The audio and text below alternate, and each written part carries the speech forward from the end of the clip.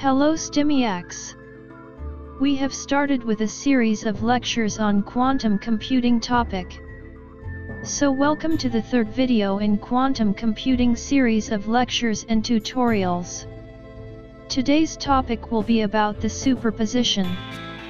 So without further ado, let's start right away. For the beginning, here is one fun fact. Have you heard of an experiment called Schrödinger's cat? It's a famous quantum mechanical experiment presenting a fictional cat that can be both dead and alive. So, quantum superposition represents the ability of a qubit to exist in several states at once. Quantum superposition can be visualized by having the particle spin in two states, up spin and down spin. So a superposition can be explained by the following mathematical formula.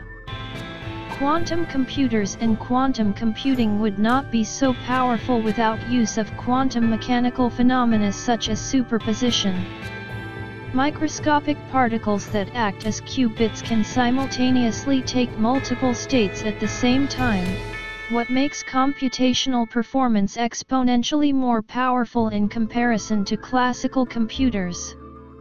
When we say that qubits can be in superposition, it means that they can appear in linear combination of the two states, a 0-ket state and 1-ket state.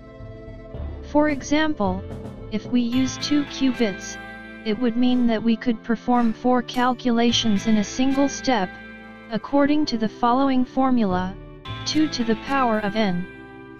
According to that, let's say we have 30 qubits at our disposal. That would mean that we could do fascinating more than 1 billion calculations at the same time.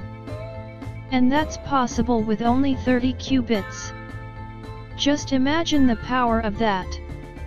In order to find out in which state qubit is currently in, we have to measure it. So how should we do it?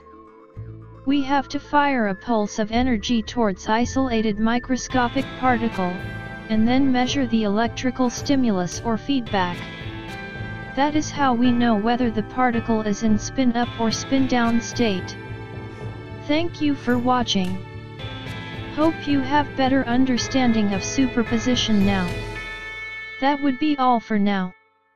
See you soon with the next lecture.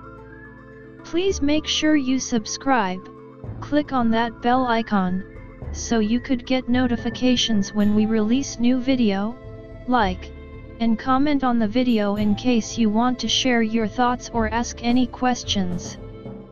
You can find all the details about this lecture in the description below.